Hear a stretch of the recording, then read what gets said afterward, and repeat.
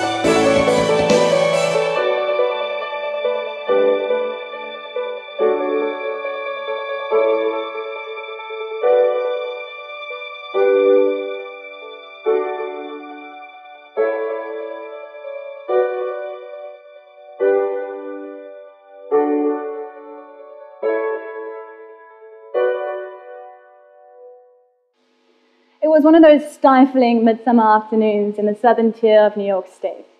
And despite it being well beyond 6 p.m., the community hall was sweltering as residents entered the room.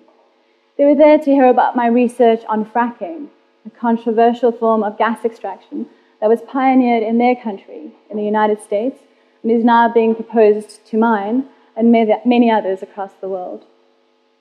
And while I stood there speaking, bruised and drained after months on the road through North America, my mind drifted again as I tried to make sense of what had just happened and try to piece it all together. How did a young South African girl wind up 10,000 miles away from home, on the wrong side of the road, alone and armed with nothing but a camera? How did she go from being so optimistic of what fracking could mean for the Karoo to journeying from one community to the next in the US, uncovering case after case of contamination in a race against the gas industry's swooping gag orders which buy each victim's silence? How did she end up in catcalling tussles with male gas workers stuck out in rural Colorado or risk arrest while filming in Pennsylvania? I was just a curious kid with a camera on my shoulder.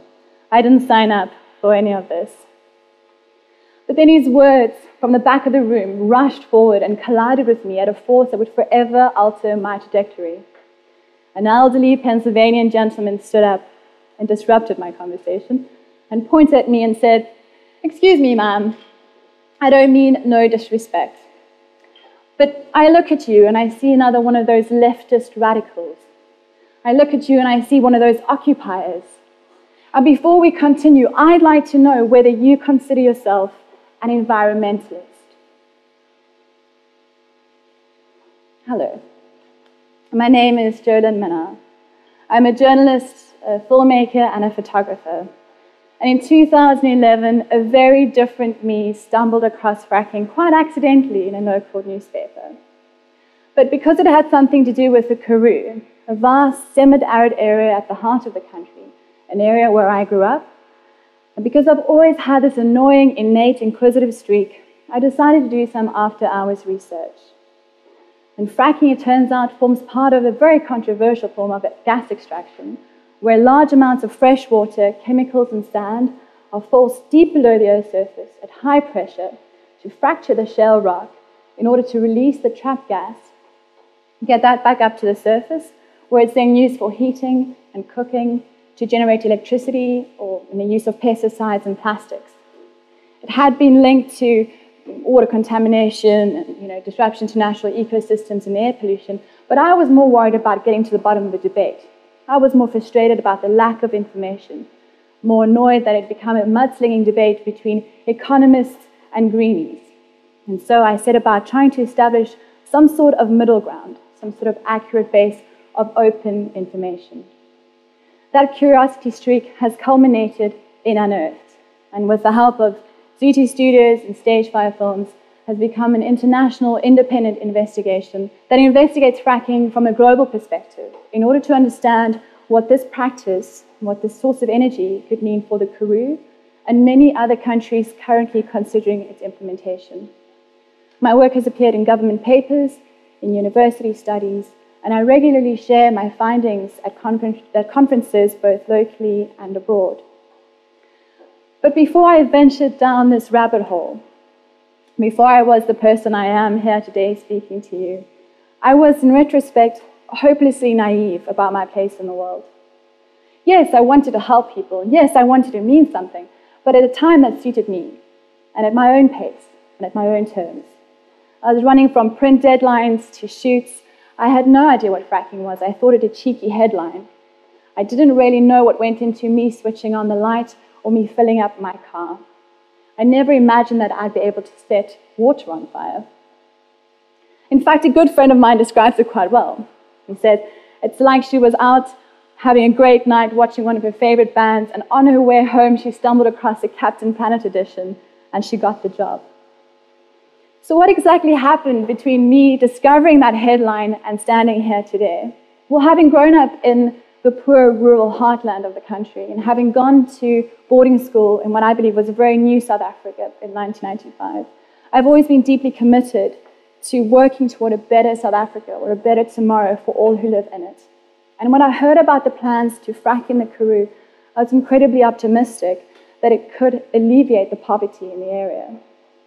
Because any environmental concerns at that stage were dismissed in a meeting that I had with Shell, one of the major companies seeking to drill in the Karoo. The head of Shell reassured me that they've been fracking for 60 years, that it's a time-tested technology, that there are no issues. He told me that there are no documented cases where fracking has contaminated water, and that in the name of prosperity, we should allow multinational corporations into the country to access the gas that is rumored to lie below 38% of the country. Secretly, I agreed with him, a position that didn't make me very popular at dinner table conversations in the Karoo. Environmentalists, I thought. Those placard-wielding, tie-dye wearing Luddites standing in the way of development. And then one day I received a phone call. A phone call from a man in Pennsylvania whose property had been destroyed by gas drilling activities, whose water had been contaminated by levels of methane that made his home unsafe to live in. I went to inspect, and unfortunately he was far from the only one. The Manning family, high levels of methane and heavy metals. The McAvoy family, exceedingly high levels of arsenic. The Moten family, exceedingly high levels of barium. The Teal family in West Virginia, who had radioactive drill cuttings buried on their farm without their knowing. Little Billy, 4-year-old Billy in West Virginia, nosebleeds and asthma after being exposed to volatile organic compounds in the air. These are but a few of the cases, and many of them have been forever hidden from you, from your media, and from your government, because those families have been forced into gag orders with the offending gas company in order to ensure their silence and to buy a track record that claims that there are no documented cases where fracking has contaminated the environment. And so I stood there in the community hall, sharing these findings that were still so fresh to me. I spoke softly and slowly, hoping that as I repeated what I had seen, they would make more sense to me. Hoping that as I spoke, I would try and understand how a very happy-go-lucky South African girl who landed on American soil was now heading home 5 months later, an empty, deeply disappointed, haggard shadow of myself. How I gave up other plans that I thought I once had and ended up spending 2 years on an investigation that took me across 3 continents to get to the bottom of the ever-expanding, ever-excruciating economy versus environment nexus. And there I stood in the whole community hall, falling silent and waiting for me to respond to this man's question. Excuse me, sir, I'm not too sure what you mean. I get accused of being an environmentalist far too often for someone who considers herself a journalist. So for today, I'd like us to establish some sort of definition for an environmentalist. An environmentalist, he said, is someone, people that spend a lot of time protecting nature. I'm sorry, sir, I'm still not too sure what you mean. Nature, is that a space in which you and I exist? Or is that a separate entity that these placard-wielding hippies are fussing about? Nature, he said, the birds and the trees, just answer the question, are you one or are you not? Because based on that, I'm not going to take your findings seriously. All right, sir. So according to your definition, an environmentalist is someone who spends a lot of time and energy protecting the natural world, the world in which you and I exist, in which you and I depend on clean water and clean air, the natural world that our economies depend on. Are you kidding me? Shouldn't we all be one of those? And in that moment, I received my wake-up call. In that moment, I knew that I could no longer seek exemption behind the lens. I knew that I was there, that I had borne witness. Since then, I've swapped life on film sets to life on the road, working with communities to design better development strategies that suit their area, that capitalize on the abundance of natural resources in their community. Since then, I've switched to solar, I've become a vegetarian, and I now have rerouted my course to using my camera to tell stories that matter, to ask uncomfortable questions that I think most of us would prefer unanswered. On the one hand, rapidly depleting energy resources require new technology and policies to cater for an ever-expanding global population. And on the other hand, finite natural resources are being threatened by soaring consumption rates, exacerbating the air, water, and soil pollution currently taking place. And while ecosystems fade away acre by acre, from one extinct animal to the next, the world hurtles toward a climate catastrophe that brings with it volatile shifts in weather patterns and threats to global socio-political relations and economic stability. And in between all of this, the provision to basic necessities is becoming increasingly centralized and corporatized. And more often you see that what is meant to be a national development plan is being blurred with a corporate business strategy. It is no secret that the world is in trouble. We stifle innovative solutions and long-term sustainability. We invest in today by sacrificing tomorrow. The world as we know it urgently needs to hit the refresh button. And to do so, it needs you and I to realize that we hold the power, that things aren't going to get any better unless we accept our place in the world. I don't think I'm here to motivate you yet today, because I'm still wrestling with the change and understanding my new journey.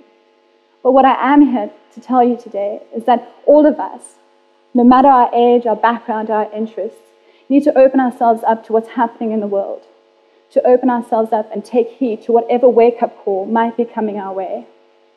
Whether it's in the painful gaze of another bushman being forced off his land for tourism, or whether in the crack of another tree hitting the ground to make way for a parking area. You see, some never need a wake-up call. They grow up knowing it already. To others, it takes the wind to knock it out of their chest, and to others, it's an earnest whisper in the wind, and to others, they prefer the door to remain closed. But if that moment hits you, it'll startle you, and it's likely to hurt, because up until that point, you probably never did do your recycling. You probably never really did consider using your bike. You probably never thought that your vote meant much in national elections, or that writing to your local councillor would solve much. Up until that point, like me, you probably thought it easier to assume that someone else would shoulder the responsibility.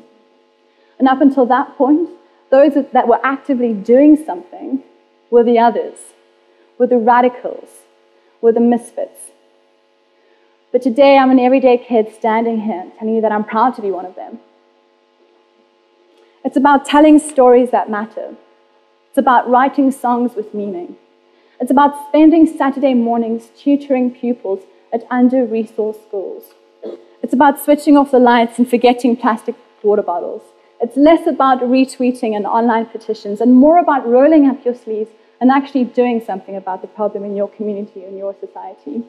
It's about taking the road less traveled and engaging with what you find. It's about grassroots up and not boardroom down.